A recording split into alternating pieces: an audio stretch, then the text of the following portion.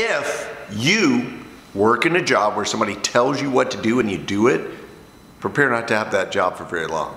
We need thinkers in today's work environment, because guess what? Computers can do the other heavy lifting when it comes to that stuff. We need people who are really bringing their thoughts, their A game to the place. So you want to be in a job where your creativity matters, where the things that you add matter. And if you're not in a job like that, you're not at a company that not only allows that, but thrives on that, you need to rethink your work situation.